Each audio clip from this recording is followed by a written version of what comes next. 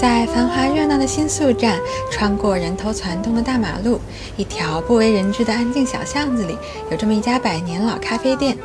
今天就和朋友约在这里写生。こんにちは。2名です。哇，连这个 menu 都这么好看。克里姆苏打，这个看起来很好吃哎。走进这里，就像穿越了时空，昏暗温暖的空间里充满了怀旧的气息。从墙上的一排排古董咖啡杯，到布满各个角落的老物件，很是让人安心。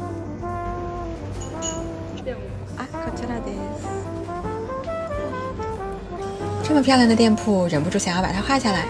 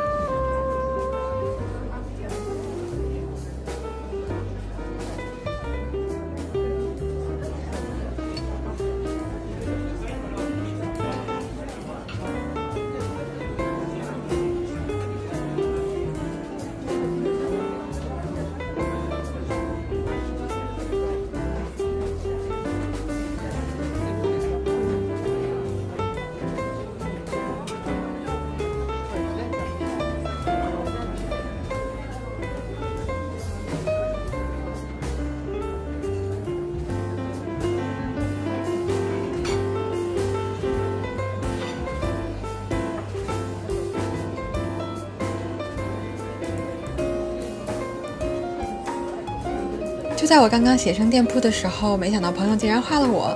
哎呦，哇，真的很可爱呢，而且还是我们2个人合画的。画完速写，终于可以开吃啦！真是个美好又值得纪念的早晨。